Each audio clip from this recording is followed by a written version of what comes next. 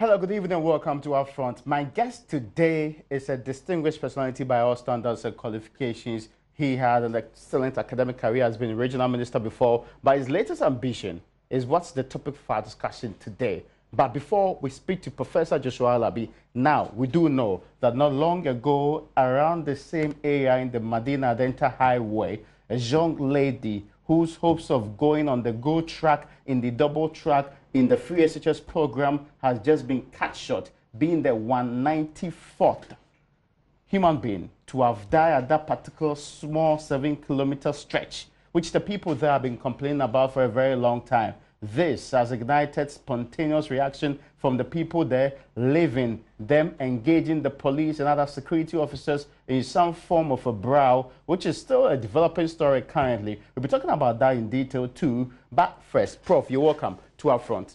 Thank you. I hope you are doing well today. By His grace, I'm doing very well. Well, not so much of good news happening at that particular stretch, Medina Adenta Highway. We have 194th person dying. This young lady's hopes of going to school, being part of a free SHS, had just been cut short. She was killed when she was knocked down by a car at this point. And so we are clear. She makes it the 194th person, and also making the statistic even worse. All over the country, as we speak today, this single spot claims 1/8 of all the lives which are involved in pedestrian knockdowns in the country today. And that's how serious the situation is. The people are still rioting at that end. They are burning ties. They've said they've had enough. How do you take such a news? Very sad. First, greetings to your cherished listeners. And I must say it's very sad. My condolences to the bereaved family. I think that sometimes the way we act as leaders, this thing be happening. So is this not the first time? It's not the second time. It's not the third time. And sometimes the way we go through our processes, our bureaucratic processes, this now has become a security risk to all of us because, like you said, the people around the vicinity are now out and challenging authority. So what I think we should have done early is that we have a whole section in the military. We have this. Is it engineer regiment? Yeah. And once we identify something that can be a security threat, national security must move on, and they could have been invited really to assess the situation and fix that as early as possible. They are very capable of doing that. I think that sometimes the way we want to go through processes, we are leading people, and we have to lead them and lead them well. The laws we make are for the people, but the people are dying. So, we started counting. We here started counting from the 170th person in the last few weeks, virtually every single day. When we have raised this concern and the people have complained about the situation of the footbridges, the absence of these 6-foot bridges. I mean, it's even erroneous to conclude that there are no footbridges at all. There's a structure up there on the road that actually suggests that there's a footbridge. Is there an extension of the staircase that's not there as we speak? And up for God knows how long, this situation has still been there. What angered the people is the response from the minister. The Minister of State's response is pretty clear, that he's in the Western region at all. He will come when he has time to now come and speak to the media about how government hopes to fix the problem. This is what has triggered the kind of reaction, especially when the people know and they complain every single day. A human being loses their life on that particular stretch. What do you think about this reaction? Very sad because he's in the Western region, and like I said earlier, it's not a security risk, and you are now waiting to come to organize a press conference to tell the whole world how you're going to fix the problem. I think that it should have moved in swiftly, and there could have been an immediate meeting with national security to move the military in. I think this is how we have to solve this problem. It's unfortunate he's waiting for his time to come, but we don't know what will happen the next time. Again, his reaction is that I'll come and brief Parliament first of what I hope to do to resolve the problem. We are leading people. We are leading people. It's our duty to protect them. You are not going to Parliament to brief Parliament. Then after what? You go through procurement processes. Then that will take some time. Just like 3 months. Of course, yes. You see, in these 3 months, I believe the military can really move in and fix this thing. They are noted for that. They are very good at that. And I think that they should stop this long bureaucratic process and move in to fix this for us. What is happening there now can cause anything in this country, and I don't think we are ready for that. And I don't think the country is ready to wait for the minister to come from wherever he is to organize a press conference to tell us it's moving to parliament, and after that to advertise, and then to evaluate the process, and then to select the best bidder, and then you'll be given the letter to move into site. Let's move in the military. What's day by day within the 3 months? People keep dying. Yes. The anger of the people keep boiling up. Yes. I think if it's not proactive, the president must be proactive. He should invite national security. They should move the military to fix that. Now, what does this say about how we run our governance in this country? Because this looks to many people like an emergency, but it's been treated like just any other situation for God knows how long. The reason why we have corruption in this country, one of the reasons why we have corruption is our long bureaucratic process, right? Of course, now he's going to think of who should be given the contract, right? But we have the military there, okay? And I believe that if I'm the president today, when I become president, say, Province, you move in the military as early as possible. And first, they'll restore, what do you call it, law and order there, and fix the thing as early as possible. Once the people see that they move to site, okay, they'll be calm down, and then after some while, we have things to be fixed. So I don't believe in this long process when you're a leader. The president must move in national security to resolve that for us. It's becoming a security threat to all of us in this country, the people, apart from the death. The people who speak there, the residents there, those who lose family members, those who have seen death incidents happen there consistently, their complaint is a disbelief in the Ghanaian politician. They don't think that they are the priority. That is why we have to... They are the priority of the Ghanaian politician. That's why we have to act very swiftly. You follow? The first time, second, third time you moved in. You see, when bureaucracy fails, national security moves in. I see. And that's why I believe they should have moved in as early as possible. We could have avoided this. And now we have it. Moving, you are talking of coming to organize a press conference, then you go to parliament, and the people are really burning ties and whatever they're mobilizing. And you think it's not a security threat to all of us? It is.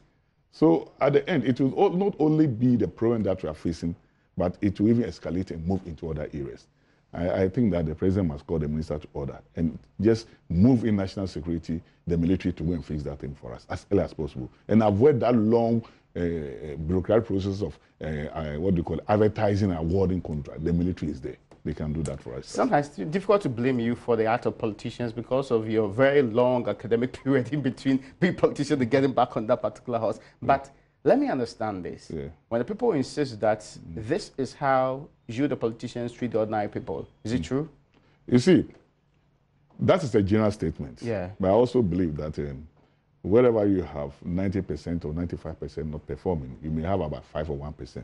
And I strongly believe that I'm one of the 5% who will talk and perform. Yes, and people who know me can best give you, my report on that. It's to many who saw how you transformed the IPS into AUPSA today. A bit astonishing to see that you still want to get back on the political horse and be in the fray. I mean, this is not so much of a very clean, nice terrain. How would you want to get back in the gutters this time? Right? That's why we need clean people to go into politics, to fix some of the problems we are talking about, right? The way people have lost interest in politicians. You need people like me, you see. And I believe strongly that my background also tells me that I'm capable. I was a student leader myself. I led the youth. I was a sports administrator, so I have some experience also there. Okay, that's interesting. I was a director of Olympics. I was general secretary of GALCA. I was a member of GFA, and I was the coordinator or manager of the senior national team, the Blasters, at a point in time in my life. You know, so I've moved grassroots. As a politician, I was a member of parliament. As a minister, I was Greater Accra Regional Minister, Northern Regional Minister, right? So national governance too, I have some experience also there. Then when you come to political party leadership, I was Greater Accra Regional Chairman of NDC. Way back in 2005. 2001 to 2005. Yes. And I was the campaign manager for Prof for the 2004 election. So in with the political party leadership, Alabi has experience there. It's interesting. Then, like you said, I moved into the academia. And from lecturer to professor to head of department to pro-rector, rector, and the first vice chancellor of the University of Professional Studies. Right. So when you see yourself in all these positions, you understand the people. Okay. And you know how to act when you have problems. So I'm telling you, I would have acted very fast on the problem that you just said. No, because you are there for the people. And when you are if you were people, president, what would have been your reaction towards this minister? Towards minister, this minister, yes. The minister telling the whole world, yes, that even though people are dying, I'm coming from Western region, yeah, to organize a press conference. Yeah. Right? Brief parliament first. A brief parliament. Yes. Then organize a press conference before I go through the procurement processes. Okay? You are fired. The people are dying. You are fired. You are fired. You are fired. People are dying. You are fired. Would you ask the president to do so to him? Well, everybody has a style, and maybe this is a style, but that is not my style. You are fired. We are there for the people. Yeah. And let's show it. We are there for the people. Let's show it. To be fair, you've not been seen in the public eye since you left that NDC position as an active partisan politician. Yeah. How are the delegates receiving you? Do they still remember you? I mean, 2005, I'm sure by now, people who were holding positions have lost the position. How are the fresh, younger people receiving you now? You see, they taught us in primary 1, 2, 3, 4 somewhere that history is a record of past events. So I have my track record in the party, which is history. Okay, that is they number record one. that? They know that? No, we have to. We do tell them, and they know. And apart from that, from 2005, when I went into leadership as the deputy in my university to the full head, when the NDC won in 2008, I was in frontline politics, but we were working behind the scene. And that is why when the NDC won, I was made board chairman in some organizations. For example, Accra Technical University, I was the board chairman. Ghana Board Council, I was the board chairman. And you need to be very active in this in our party before you can move into leadership. That's it. 2012, I was also a board chairman and also a member of the finance committee in 2016 of in the Greater Accra Regional Finance Committee of our party. And when they tell you you're a member of a finance committee of a region, the party, then of course, then you know the role that they expect you to play. So of course, I was in frontline politics, but I was also doing my bit. And those who know, and those who don't know, we are telling them. Yeah. So delegates are receiving me. My message is quite clear. We lost the 2016 election. We lost because of some reasons. I've done my research to find solutions to the reasons why we lost. And I've been going around. Are your reasons any different from those of the Kwesi Botwe Committee's report? Very different, very different. But the committee that went across the country? I've not read the report. I've not read the report. Okay, you've not seen it? I've not seen the report. I've not seen the report. I've been reading from people like you when you talk and this. But as a party member, I don't have a copy. You've not seen it? I don't have a copy of the report. Even for somebody at your status and I don't have a copy of the report. I don't have a copy of the report. But what I know from my research, we lost the election because there was a disconnect, strong disconnect between the grassroots, the party, and government. Okay. And before the election, our members told us in plain language that we're not going to vote. We thought they were joking because we believe that they'll talk, but finally they'll vote. But if you look at the voter population 2012 to 2016, there was an increase, right? But you look at the results of the MPP, it was almost the same as the 2012 election. I think you know that. The NDC results was even lower than the 2012. So it was clear that our people didn't vote, and they didn't vote for the MPP too. And their reasons were specifically what? And like I said, there was a strong disconnect. So now, what can we do? Disconnect between party structures and the people. Yeah. But, I mean, for example, so many people outside of the party structures don't really have any connection with the party structures. So many people work in the offices, the people who are working in the banks, they are not partisan people. Are they the people you're talking about? I'm talking of our party members who As you're talking about the delegates that are relevant to your current cause. Yes. Now I'm moving for a delegate congress. I get your point. So my first point is to get my delegates to get me there, right? Then we'll look at the broad issue. Before we even move on, let me chip in this. There's an accusation against former President Mahama that he's really engaging in some form of disregard for the delegates and acting as if he's already the chosen candidate of the party already going after the current government, going after the vice president, and also the president, pointing out ills of this administration rather than spending quality time engaging these people on the ground. Do you agree with these sentiments? I've not heard of the allegation. But what You've not heard of the allegation? I've not heard of allegation. Not at all? Not at all. I've not heard of see. that. But what I know is that every leader has his style. Maybe he has his own style, I have mine. I would do mine differently, right? But Yours is concentrate on the delegates. Mine is to get the delegates. You just told me that maybe they don't know me. So I have to go to them and talk to them. So maybe for him, they know him already. So, I see. So it's a different, it's a style and I have my style. Yes. And my style is to talk to them and wait for them to ask me questions. So there will be that interaction between me and the delegates. Talk about action, and that's relevant now in this particular case. Yeah. I mean, the messages are similar. They sound confusing to the ordinary person, but it looks like your message and that of the former president are in sync. You seem to have the same ideas on how to run the party structures and virtually everything. Great minds think alike, isn't it? Like I told you, I did my research, and the finding was very simple, that there was a strong disconnect. Okay. So I needed to come out with some policies that will get our members back to vote. And as we see today, we have about 72 tertiary institutions in this country.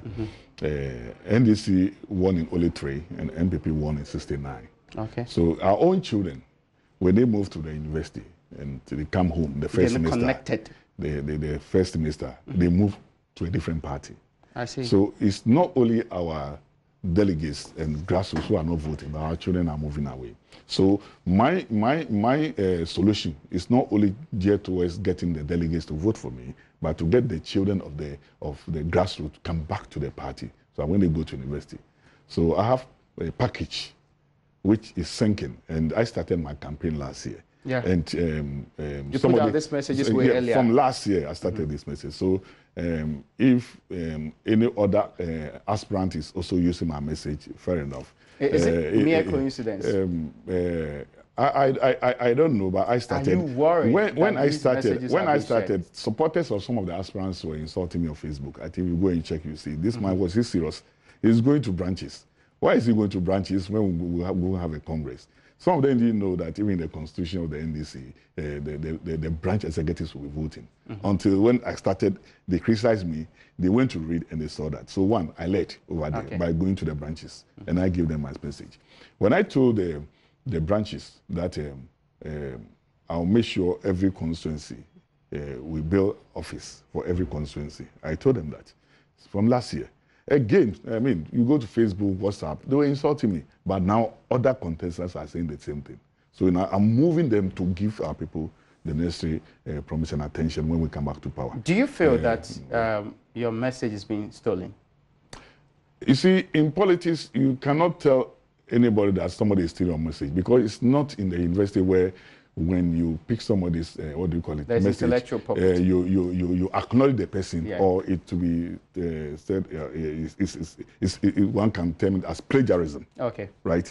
We are not in the university system. I would have said this is plagiarism. But in politics, I mean, when you mount the platform, you think that this message is accepted in politics. Well, I mean, in politics, you are not going to defend anything where a professor will ask you, why did you acknowledge, what do you call it, the originator of this, what do you call it, theory? No. But in politics, that's how it is. So I will not say somebody is stealing my message, but what I will simply say is that if people are buying into my message and other aspirants feel like using my message, I think it is all in the interest of our party. You think people are buying into your message? Sure. Is that a feeling you get on the ground? Oh, yeah, because like we said, others are using.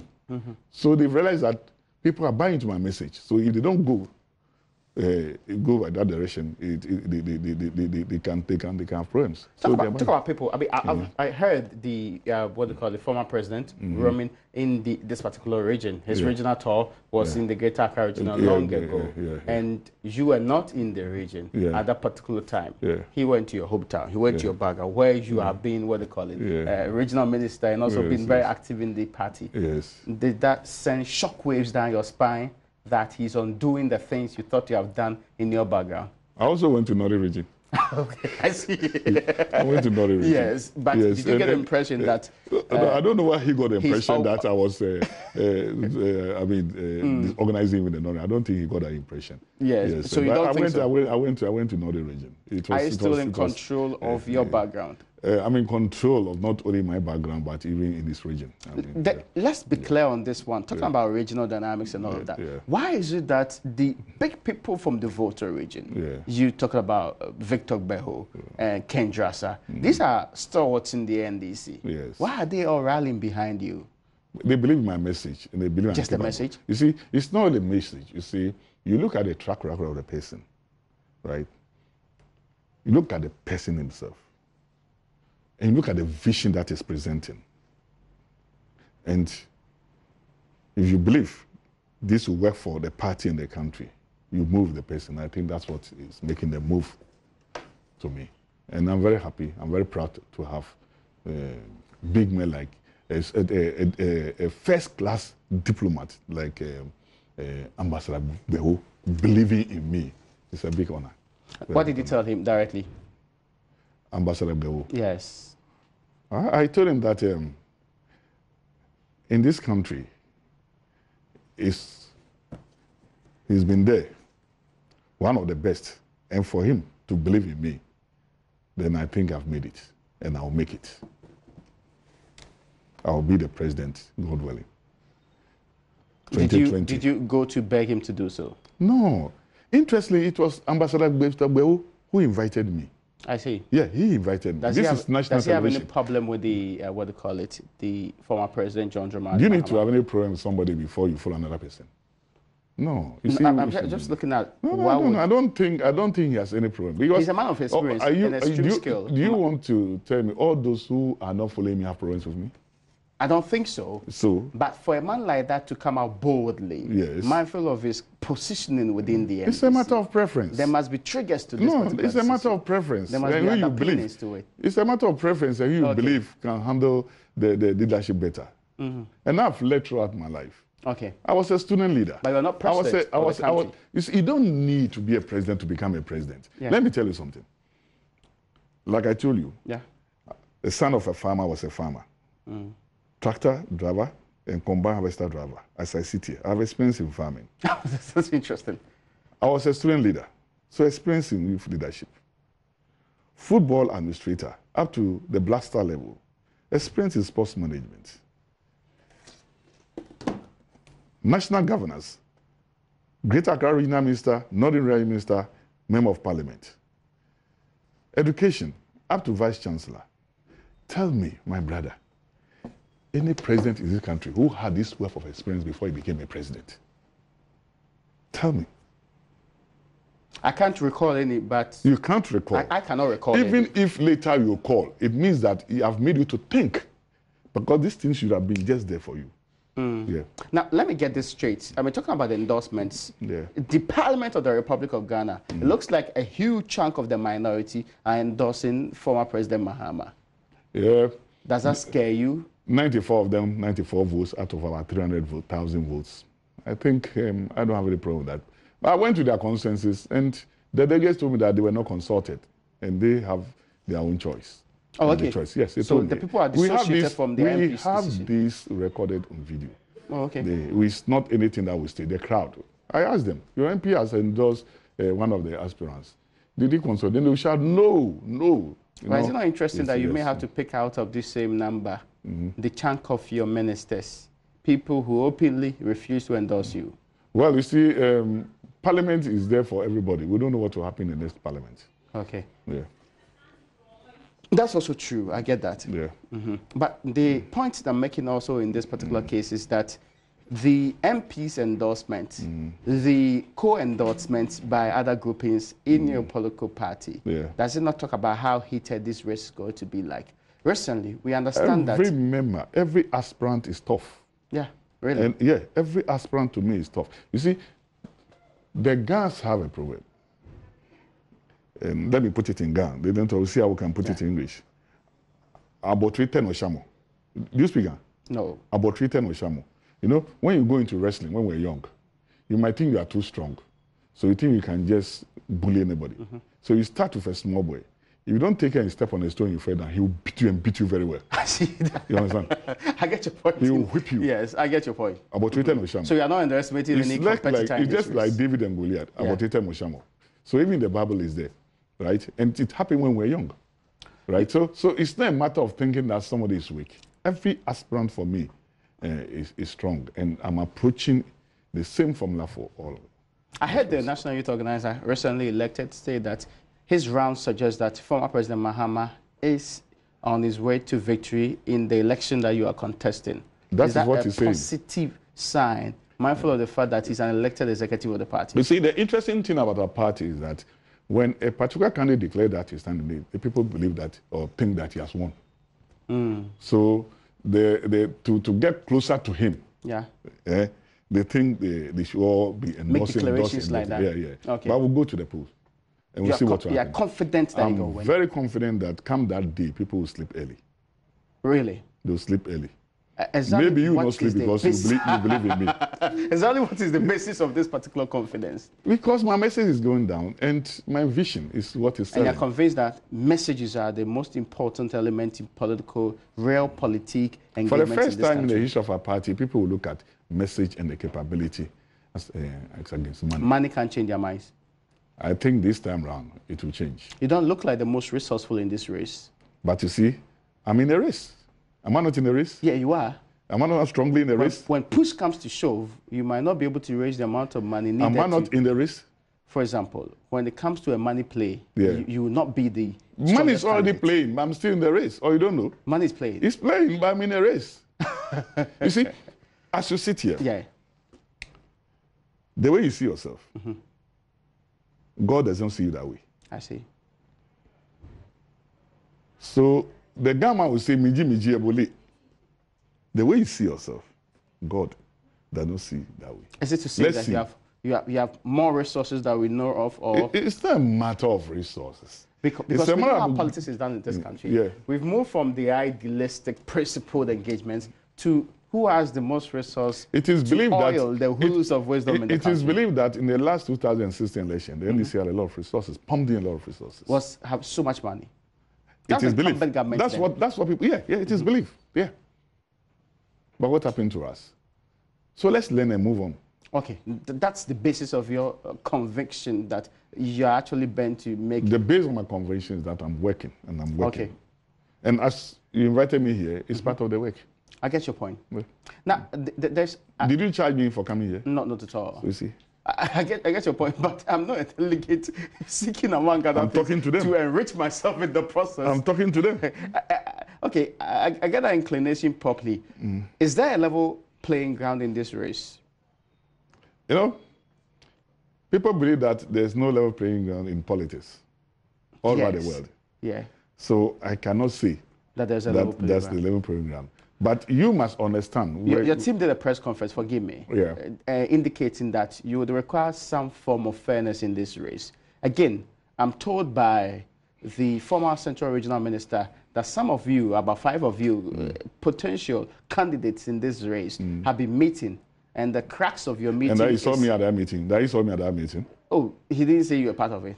No, he told you that he saw me at that meeting. No. He's not saying that you were part of it. Oh, okay. But he says some of you have been meeting. Okay. And the quest is to make sure that you demand a fair playing ground. That's what I'm asking you directly. Fair playing ground, even in the national election, we all demand. Yeah. Even in the national election. When we're at Ghana, people demanded that. That's true. And even the next 2020, we shall demand that. So every election, we have to demand a fair playing ground. Is there a basis for this demand different from what happens all the time?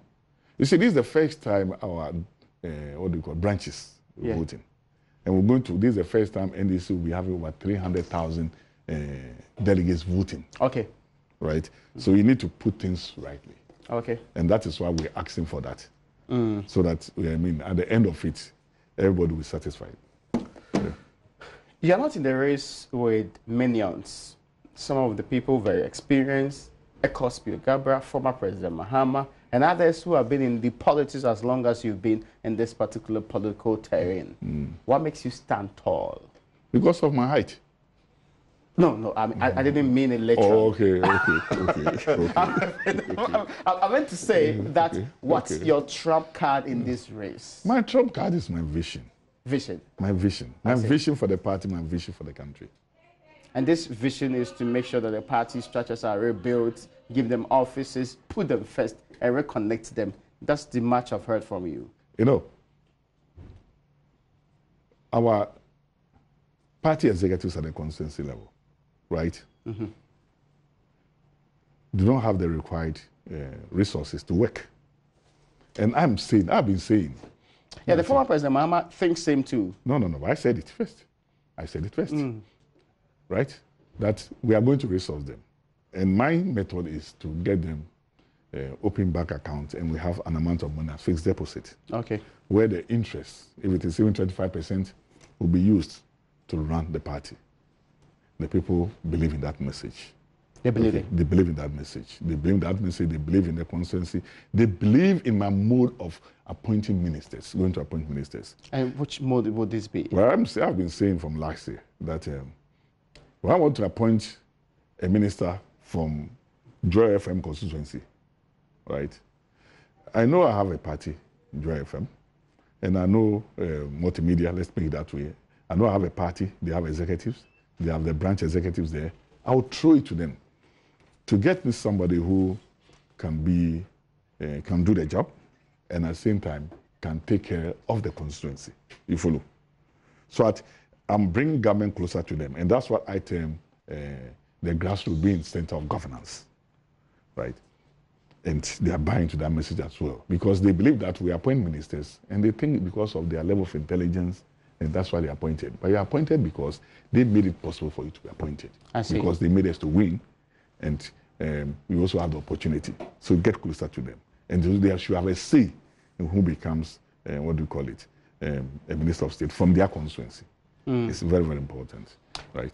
That is one. Okay. I have designed a women empowerment program for our party members based on the contributions that we're making to help them. They are also buying to that message, right? Okay, yeah. I get your point. My job creation method, not only for members of our party, for the entire country, they are buying to the message. And I can give you one or two of them if you have time. Forgive me, but I need to make this point, and I need to ask you this direct question. Yeah. You know why you believe the NDC lost the election? Yeah. How different will the Professor Joshua Alabi run campaign be from that of the John Mahama run campaign in 2016? By logical extension, how different are you from the John Mahama kind of presidency that we saw in 2016, and even prior to that particular time? What kind of assurance can you give the people that it's not business as usual when it comes to your case? It's not going to be business as usual. I've led an organization before. Yes. And but I'm in business with. You didn't become the president of the country. No. You move, when you pass your exams from class 5, you move to class 6. Very much so. And in all the assignments that I have in this country, I've received state awards in them. For example, right, I was the marketing man of the year in 2012. And I think you know what it means to be a marketing man of the year. I get your point. I was made Imani Ghana made me the most influential public sector leader of the year 2013. Yeah. Right? So that is about leadership too. Now, all African Students Union, all students in Africa, their leadership made me the African Best Vice Chancellor of the Year, Vice Chancellor of the Year in Africa. You follow? In fact, the country, Ghana, in 2016, gave me the Order of the Voter. So it's not like I took positions and I didn't work. Okay? So, class 5 I've passed, and I'm going to class 6. And but once you pass class 5, the presidency is a different category. No. I asked you a question, you've not answered. Now tell me one president who had this experience before he became a president. You said you'd be thinking. I've given you more than 15 minutes. You've not told me. My question really is how different so I'm coming. Is your running of the state going to be I'm telling you, that of John Dramani my background, yes. And what I've achieved. Very wonderful backgrounds. Yes, wonderful background. And wonderful backgrounds do not guarantee you an excellent presidency in any way. If somebody who you gave this cap to multiply it 4 times, and now you want to give the country to, then the belief here is that you can multiply the performance 4 times. That is one. How is that likely to be a solution to corruption, for example? Oh, corruption. I'll tell you. How is that likely to be? I'll tell you my first, I have to admit. You mean your track record in fighting corruption? Wait. First, I do tell them. First, I have to admit that it's good for us to have the office of the special prosecutor. But it's good. Wait. But what we have to do is to resource. That is one. And also, we will need to establish the accountability courts too. So when we send reports from the Auditor General to Parliament, we need to send them to the accountability court, which will be very strict. Then we need to use technology. This has been proposed. Wait. Technology. I'm talking about. Now I'm coming. Have they proposed technology in bringing down corruption or reducing corruption? No, I'm talking about. So listen to what I'm going to say. Yes. Right. I'll give an example. My thing is not serious, but it's very serious. As a vice chancellor of my university, when this tracking device came into the system first, the drivers didn't know. So I made them to fix these things, all the vehicles. And I was monitoring because of fuel. And that's part of corruption, okay? The abuse.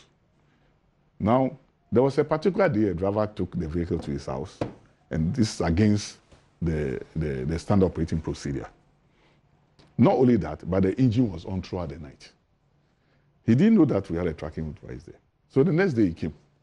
When he came, I called him, came to my office. I said, you took the vehicle to us. He was trying to deny. I said, look, if you deny and I prove to you, you are out of this institution. So he confessed too. I said, okay, that's number one. Number two, the engine was on throughout the night. Again, he said, no, not true. And you know, as usual, they'll start with that. I said, my brother, it is true. Again, if you deny and I prove to you, you'll be in trouble.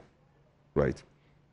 So then he said, okay, he went to the house, lights off, and mosquitoes, and the room was too hot. So he kept on the car engine, air conditioning, and then slept inside. Now, this driver believed that I have some juju. He didn't know that there was a tracking device.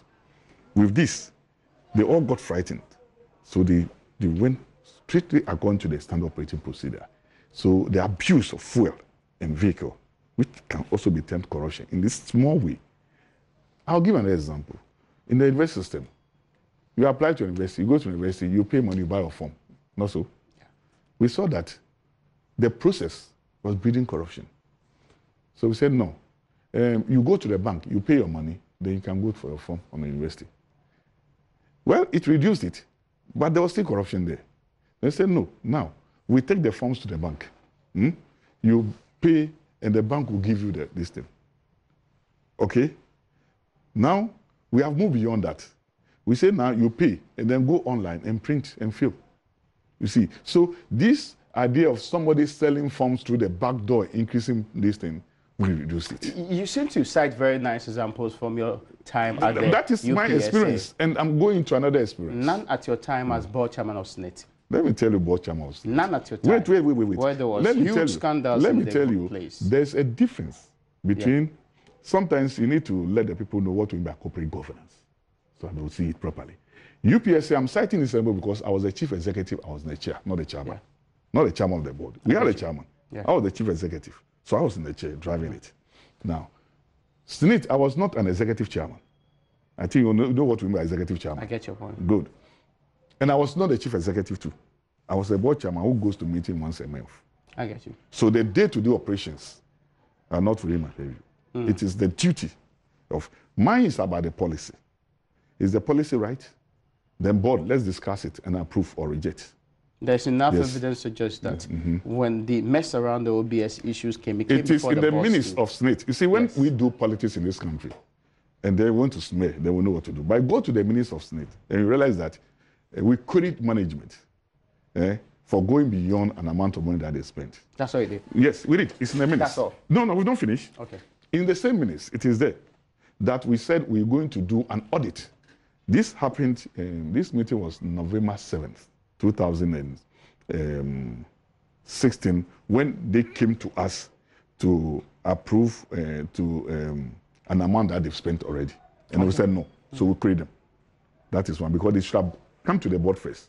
Okay, they didn't come, so we create them. Then we said, oh, even this project, the way they are going, let's do a serious audit into the project. It's in the minutes. Unfortunately, the NDC lost election 1 month after December 7th, but we have all this in the minutes. So we packaged all that, and we said the new board coming should continue from where we left. So truly, when they came, They started the audit. But what they did was that they publicized the audit as if it was there. But it's in the minutes. Okay. And if you go to the minute, it is there. So it's not a matter of Alabi telling you today or not telling you. So you started the quest to clean up? Yes. You supervised the... Yes. Wait. We didn't award that contract. Yes. We didn't award that contract. You met it. But when the matter of that contract came to the board, we acted. You see, if you want to understand how board operates... Have you still been invited by Yoko?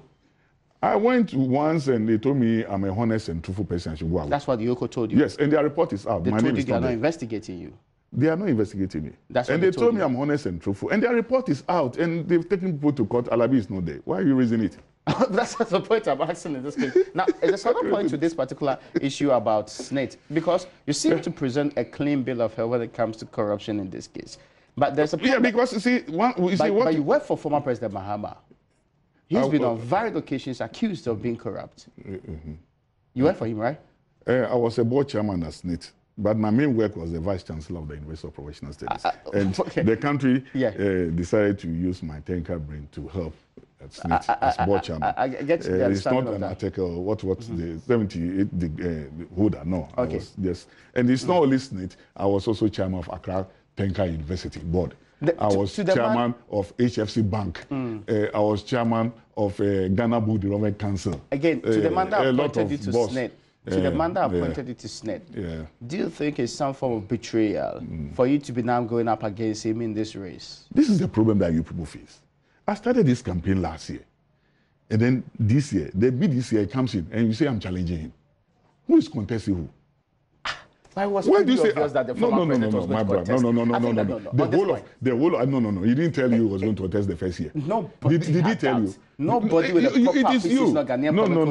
My brother, did he tell you? So I should wait. Vacant seat. 2 days to the election, then somebody announces. Before. You see, the whole of the first year, I was campaigning. Then midway in the second year, I campaigned. And then he came to tell the whole world that he's going to contest me. And you are telling me I'm contesting him. Is it fair? You don't think he's okay, so he's contesting you? He's contesting me. I see. It's an interesting twist you put to this. No. Am I right or wrong? No, let's be fair. Let me be fair. Yes, by the sequence of who filed first, you are right. It's not a matter of filing first. It's the matter of me campaigning a whole year without the man talking. Right? Then the whole January, February, March, I was campaigning. Then he landed, then I should run and go and hide.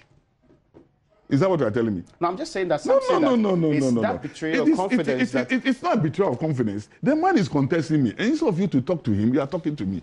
I get your point. You get my point? Yeah, I get your point. So we're on the same page? No, we are on the same page. Just that this is the most interesting twist that you put to this. Clearly. There's no twist. It's the fact. Oh, brother, there's no twist. It's the fact. There's also the argument that you are heating up. You don't know. You know you will not win the flag. I know I will not win, and I waste my time to come here to talk about this. It's because you are putting yourself in the position appropriately and rightfully. You are putting yourself in the position to be made running mate. My brother. Because the former president is from the north. President Mahama is from the north. Yes. You are from the south. Yes. It's a very smart move to gauge a contest. Later on, he makes you a running mate. You see, your understanding is that once he declared he has won. So it's a matter of... Wait. But then why do you talk of running mate? My problem now is who I'm going to choose as my running mate. That's your problem. That is my problem now. Really? I'm thinking about who is going to be my running mate, not me being a running mate. If you're offered that position, would you accept it? You see, I'm in this race to win, to become the president of Ghana, and God willing, I'm going to win. And I'll be the president of the Republic of Ghana, God willing, for 2 consecutive terms. If you don't win. And for 2 consecutive terms. And the day that they announced that Alabi has won primaries, Nana Addo Dankwa Akufo-Addo will start packing from the Flagstaff House. Really? I'm telling you, he will start packing. The day they announce, he will start packing from the Flagstaff House. That's a very... He has some time to pack because from the day of announcement to the next election will be about maybe 18 months or 20 months. So he has some time to pack, but he will start packing. I get your point, but I want to be clear in my mind. If you don't win and you're offered the vice presidential slot, would you accept it? I've not thought of that. I'm a very focused person in life. And my You're not looking at alternatives. My focus now is to win. You don't have a plan B. My focus now is to win the election. I thought you would have been very categorical in telling me, no, I'm going for the presidency. If I don't get it, I'll not settle for vice I am getting it. That is the problem you have. Why do you think I'll get it? I'm telling you, I am going to win. And when I win, my problem is to choose my running mate. But as a city, I hear people of your kind say I'm going to win all the time. I hear them all the time. This is some Alabi. Get to be last in the race and still were of the opinion that they're going to win. Let me tell you. So when I went to the Soviet Union and I contested for the post of NUCS USSR, over 1,000 Ghanaian students, they all sponsored. And it was a very tough thing for us. The incumbent was a PhD scholar who wanted a second term. Okay. And I was a GINA, second-year student. I've not even finished my master's. The same thing. People told me, Alabi, this man, you can't beat him. He is popular. He's your senior. They said everything. I went and I whipped him. I came to Ghana again, and I decided to go and contest on the circuit of NEC at Krowa constituency, primaries. We had an incumbent MP. The same thing. People told me, Alabi, he's the incumbent. He is popular. He will beat you. Don't waste your time and money. I went and I beat him, and I went to parliament. This time, people are telling me the same thing, and I'm telling them that, Alabi, I will win, because I've been doing that. Yeah, but these are different terrains. No. I've graduated from student and then to MP, and I'm going to the Flagstaff House. You're very convinced this will happen? Very, very convinced I'm winning, and I will be the president governing. Come Is that what your team tells you? Is that what your team tells you? My brother, it's not a matter of what my team tells me. Yeah. It's what collectively we are working for, and we see it coming. But you've heard the expression fear delegates, right? Fear delegates. Yes. That is what I'm telling my opponents. That's what you're telling your opponents? Yes, they should fear delegates. Really? That's what I'm telling my opponents. You are telling me somebody has won already. And I'm not of the opinion that anybody has won. I cannot purport to say anybody has won. So now we can talk. Would that be very unfair on my side to postulate that anybody has won? Okay. But I've heard many say that the former president has an upper hand in this race. You have not asked me who I'm going to choose for my rally mate. But you are asking me if somebody wins, will I accept? We have taken a decision. I'm asking whether you accept a plan B in this case. But it doesn't look like that's on the table for you. I'm winning. You are winning. I'm winning, and come 2020, God willing, I'll be moving to the Flagstaff House. And I'm not only going to be the president for one term, but 2 consecutive terms. We'll be looking forward to that particular day. The delegates will have an opportunity to ask me questions when I come for a second term. That is very important.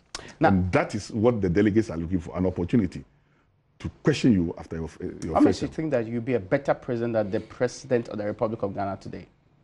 Nana Danko Akufo-Addo. Of course, I'll be a better president. What makes you think so? The problem today now, right, is job creation. Our youth. There's been NAPCO. Government says it's created over 1 million jobs already. After 3 years, they are off. My brother, I'm talking about permanent job. And jobs are people who own. And do you want me to explain the way I'm going to create jobs? 1 or 2? And yes, just very briefly, because I'm running out of time. Yeah, 1 or 2, okay. For example, you see, this is an Ghana basically is agriculture that we normally survive on. And we have a whole university, for example, Ken University. They have an agri department, okay? So let's take only agri, for example. There are other sectors that I can talk about. Students write projects 3rd year, and they defend 4th year. And after they're in the chef, nothing comes out of the projects. But I'm saying, as an academic and as a politician, I'm saying that the 3rd year, you get 5 students from the agri department in their 3rd year, 1 marketing student and 1 accounting student. And then that will be 7. And then 3 farmers from a community. But the students from the university will write a proposal. Okay? And then in their 4th year, where they normally defend their projects, they defend the proposal. The proposal is to show what they want to do when they complete. A committee will help them to polish the proposal. And based on that, the country will fund them for the first 2 years, just like we do national service. That sounds interesting. Yes. I was trained in the Soviet Union, and I know the corporate system very well, right? And I saw it and I read about it, right? So you see, when we fund them for the first 2 years, after that we leave them. Okay. You can see that after the first 2 years, they will start to grow. They will rather employ people. This is only one group in agri, but there can be hundreds of groups. You can go into even, fashion. You can go into even sports. I guess we have to wrap up on this conversation. Forgive me, my time we have to. In fact, Prof, we have to continue this conversation. We have to delve deeper into your plans and see how that works. You need more injection for my plans. Very much so. At the end of it, you'll be okay. Well, that's why we tied the nice ribbons. So today's edition of Upfront, Professor Joshua Alabi was my guest. Thank you for joining us today.